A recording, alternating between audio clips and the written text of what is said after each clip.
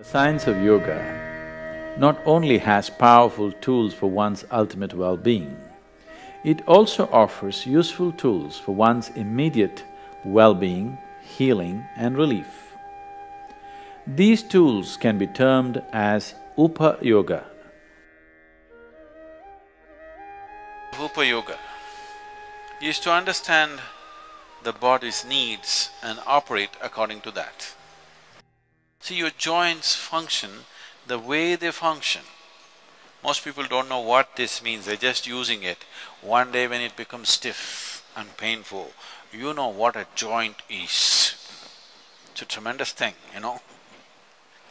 It's such a complex system of arrangement.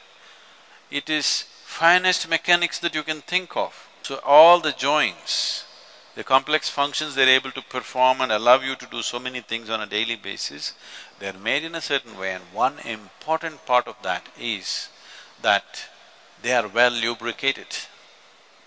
If you run an engine of any kind without lubrication, within minutes it'll wear out. So, it is well lubricated. How well lubricated it is will determine how long these joints will last. There are enormous amount of energy nodes in the body. You just do something like this, just get that joint and with a little bit of pressure, just do this 2 times or 3 times like this.